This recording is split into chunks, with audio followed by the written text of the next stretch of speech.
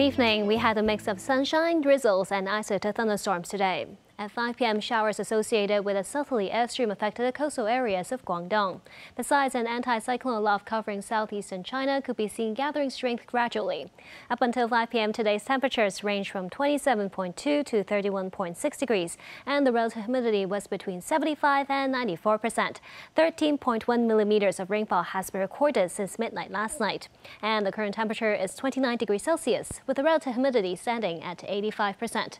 So, Freddie, how's the weather looking tomorrow?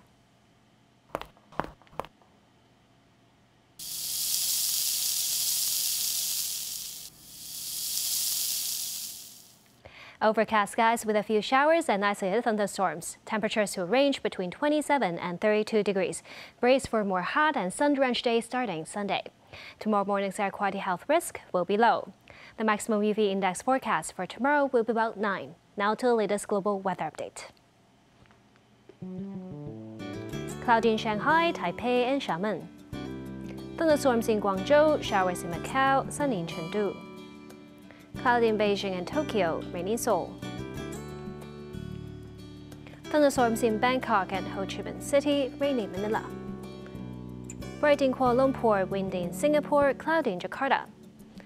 Rainy in New Delhi and Mumbai, bright in Karachi. Sunny in Cairo, bright in Nairobi. Sunny in Brisbane and Sydney, showers in Melbourne, windy in Auckland. Bright in Toronto, showers in New York.